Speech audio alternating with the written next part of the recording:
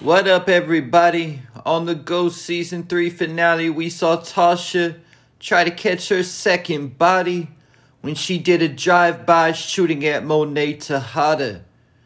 All the time Tasha has been on power and all the dirt she has done, she still has only one kill to her name. That just goes to show the whole drive-by thing she tried to pull on Monet wasn't really her lane. Either though Tasha has no problem being a shot caller and telling someone else who needs to go. But going back to Tasha's first kill, it was her longtime best friend, Lakeisha Grant. At the end of the day though, Tasha really initially had not intended to kill Lakeisha. Tasha wasn't even strapped when she showed up to her new house. She just wanted to make sure Keisha wasn't going to change her alibi that she had for Tariq, being at the penthouse the night Ray Ray was killed.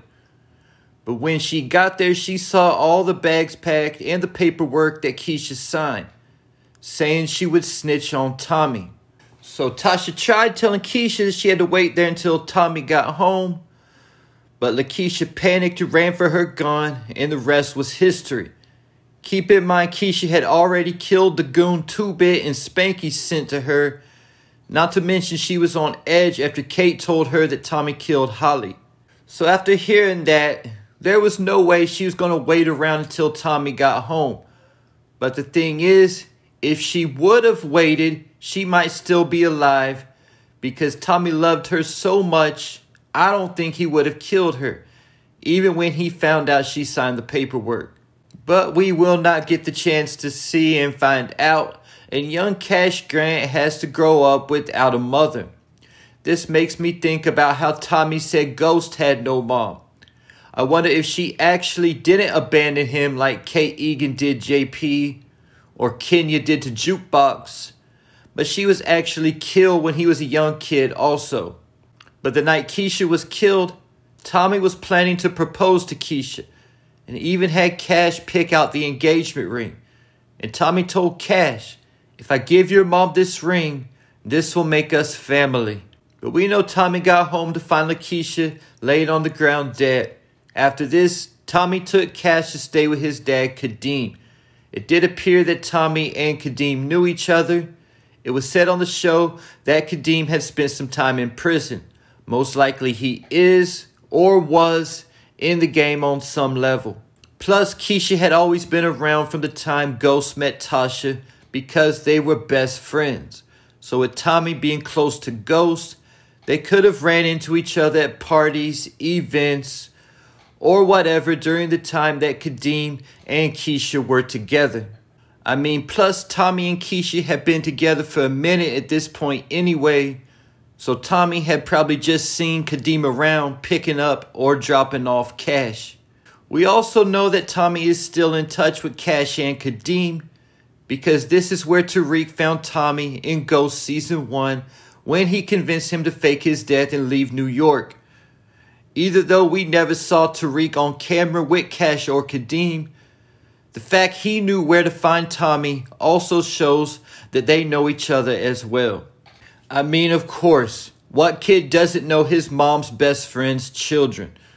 So what could bring Cash back into the picture? Sticking with Kadeem, since he had been to prison and most likely has ties to the streets, the easiest way to bring Cash back would be Kadeem to get killed and for Cash to have no parents. Since Keisha's death was sudden and unexpected, and since she was still on at least okay terms with Tasha before she got killed. I know she was talking a lot of ish about the St. Patrick's and all, but what if she put Tasha as the legal guardian to take in Cash if something happened to her and Kadeem?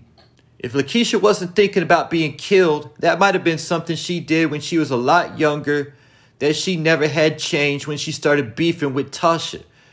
Then Tasha would get the news that she has to take in the son of the woman that she killed. I believe Cash is currently around 16 years old, so this would be the perfect time to bring this character back for development. I think Tariq was around 15, 16 years old when his character started getting interesting and really getting developed. This would also place Cash in the same house as Yaz.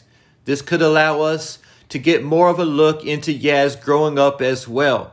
And what a toxic situation, living with his mother's killer and doesn't even know it. But the only three people who knew what Tasha did is Tasha, Tariq, and Tommy. Plus Ghost knew also. So here would be the craziest twist ever. Tasha takes Cash in and raises him like her own son for a few years until he turns 18. Then on his 18th birthday, he gets a letter from Ghost, letting him know who his mother's killer is, Tasha St. Patrick.